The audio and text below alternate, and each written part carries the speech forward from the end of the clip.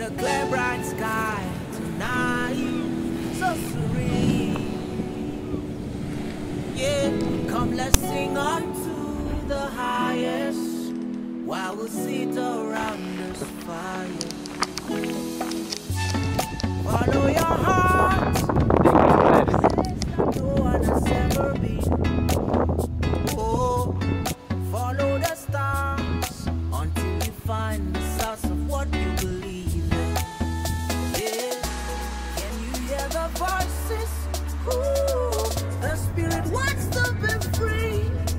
Yeah, follow your heart.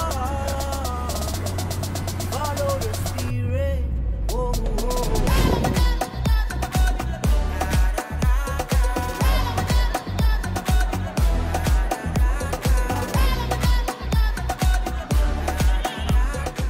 This beach is absolutely huge and gorgeous.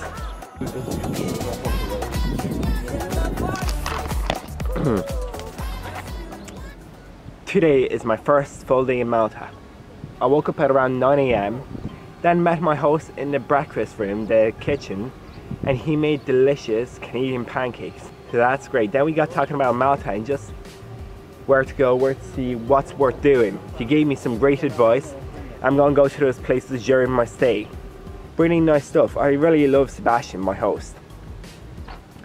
And then he decided to take us out to Dingli, but first we had to collect his car in Valletta. So we took a bus to Valletta, really short, it was like 25 minutes maybe, and it cost €1.50. That was the bus. And from Valletta he drove us down to Dingli, which is on the west side of Malta.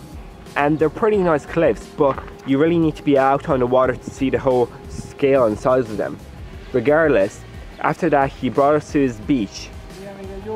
I'm going to butcher the name, but this beach is amazing.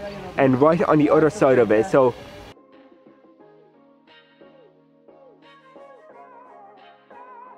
you have a car park. Pretend you're the coast.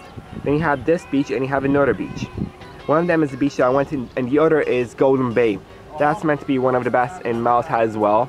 But I just prefer the beach I was at because it was quite quiet and the water was super warm. I may have kind of went for a bit of a dip, really enjoyed it. Now, my plan is to walk to St.Pauls Bay or maybe get a bus, then explore that, go to that beach and go to sea solo with my host.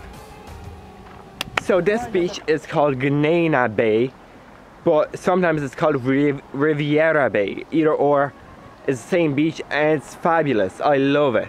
Now I'm in a bit of a dilemma. You see those buildings right there? That's the beach I came from. Took maybe like 10 minutes to walk here. I'm considering walking along this path all the way down there to that coast, because that is St.Pauls Bay. I could also take a bus for $1.50, but I'm feeling the walk, to be honest. Yeah, like the weather is amazing and my feet are still young. What can I say? About a third of the way I'm pretty committed. I'm making this walk. It's happening. Mark down my words.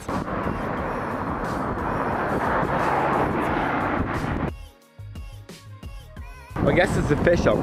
I kind of made it to St.Pauls Bay. And it's meant to be one of the most British parts of Malta. There's a lot of British here. British shops, British cafes, British beers. It's very British.